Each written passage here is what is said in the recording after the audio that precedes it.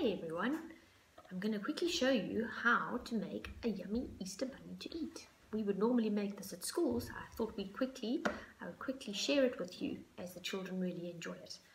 I have a rice cake, some chopped up carrot, and half a carrot for a nose, and some raisins, and some cucumber, and some chopped up apple.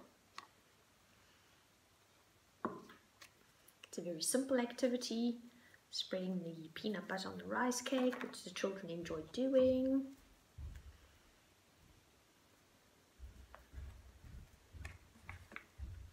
And then putting everything on, right, the eyes, the nose, 2 raisins for teeth, some whiskers,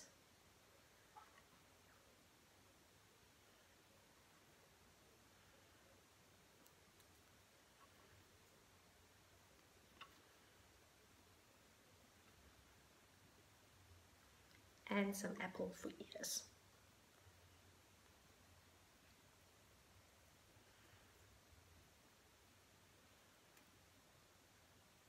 And there's your delicious bunny.